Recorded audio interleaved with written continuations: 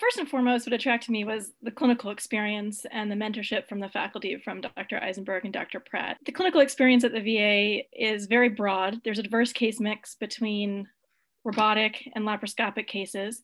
And then within that, inguinal hernia, ventral hernia, incisional hernias, peristomal hernias, spigelian hernias, lateral wall hernias, bariatrics, foregut, and then as well as benign colon. We do revision bariatrics. So sometimes we have patients with complicated prior surgeries that need revisions.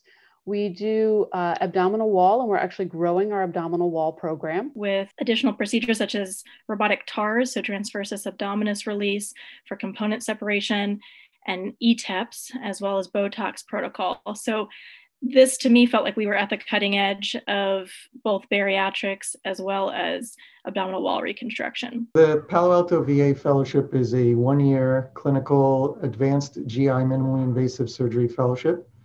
It's designed to offer a broad experience in minimally invasive techniques. My goal for the fellows and Dr. Eisenberg's goal for the fellows is to have you feel comfortable as an independent operating surgeon who has significant laparoscopic and robotic skills.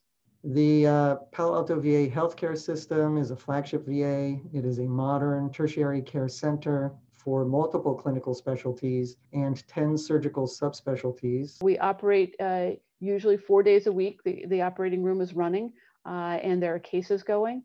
In addition, active participation in clinical research, presentation of results in national meetings, and preparation of manuscripts as first author is expected. For me, the VA Palo Alto really allows that protected time where at least 1 day per week you have protected academic time to work on your research projects. Surgical education in particular is very important to me and is one area of my career focus. And so the opportunity to be able to work in an academic setting with students and with residents was very important. The section of general surgery at the VA is part of the Division of General Surgery at Stanford School of Medicine.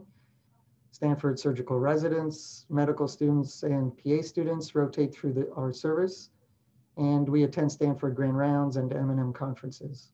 It's really a really good program for learning how to build skills and learning how to learn new operations. I do learn a new operation every year, and so you'll look at the process of how do you continue learning after you leave the VA. There's a unique opportunity with the VA Palo Alto being located very close to, in Sunnyvale, to the headquarters of Intuitive and the Da Vinci robot, that there's an opportunity to take additional robotic surgery courses. We also have Dr. Curette who comes in, and she is the medical director of Intuitive, and she usually comes about once a month. You book the cases for her and do the cases with her, and she's an incredible teacher. The VA fellow is really treated in all ways as an attending. So obviously there's the mentorship under Dr. Eisenberg, under Pratt and Dr. Pratt for the MIS cases where you are operating as a fellow. But outside of those cases, you have attending privileges. So the VA Palo Alto views you as an attending. You take attending call with backup. So you really have an opportunity, I feel, for a lot more autonomy and growth in your career as an independent surgeon than many fellowships afford. We give you a broad training.